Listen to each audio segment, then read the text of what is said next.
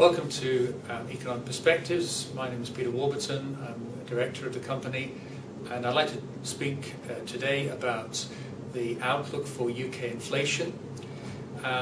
Headline UK inflation recently turned negative for the first time since the 1950s, and this has attracted a lot of headlines and a lot of speculation around the word deflation.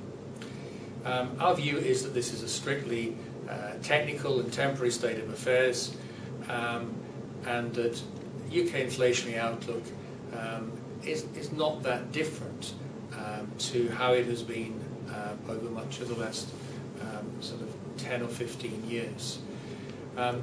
We view the UK as inherently an inflationary economy, and this arises for a number of reasons.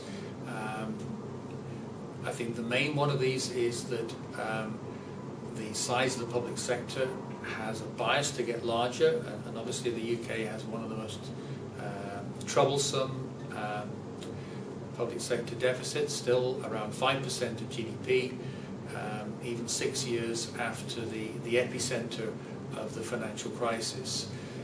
So the UK is really struggling to get its public finances under control, and budget deficits are one of the key structural factors giving you an inflationary disposition.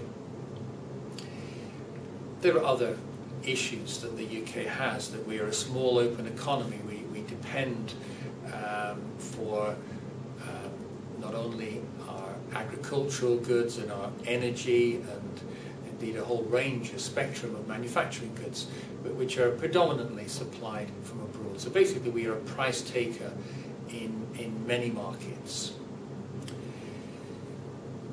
A number of factors have held down UK inflation over the past couple of years, notably clearly the recent collapse in oil prices, but before that energy prices had been on a weaker trend.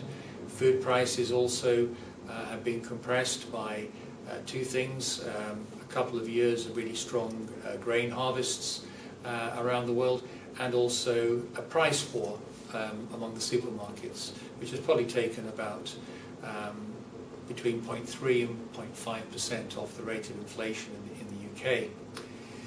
Now, we see this as being strictly temporary developments, and already we would expect by the end of the year UK headline inflation to be pushing back towards 1%, and then breaking next year well above 2%.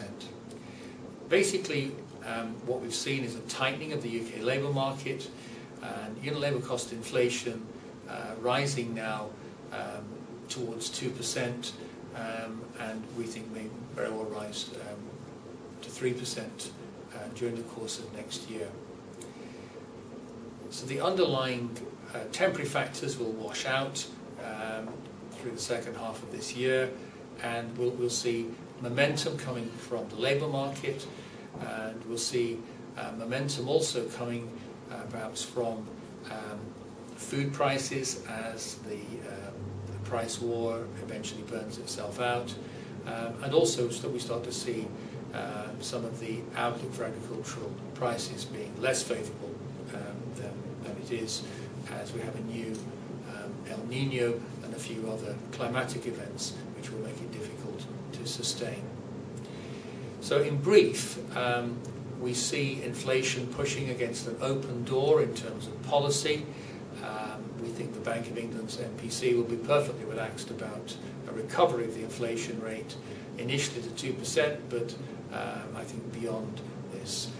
We've already seen the inflation break-evens derived from the UK fixed interest market picking up, and I think there is further scope for break-evens to rise. So in short, the UK is not slipping down into some deflationary spiral, but rather this is a temporary phase based on favourable supply outcomes, and it is unwinding. We expect inflation to recover to 2% and beyond over the next 2 years.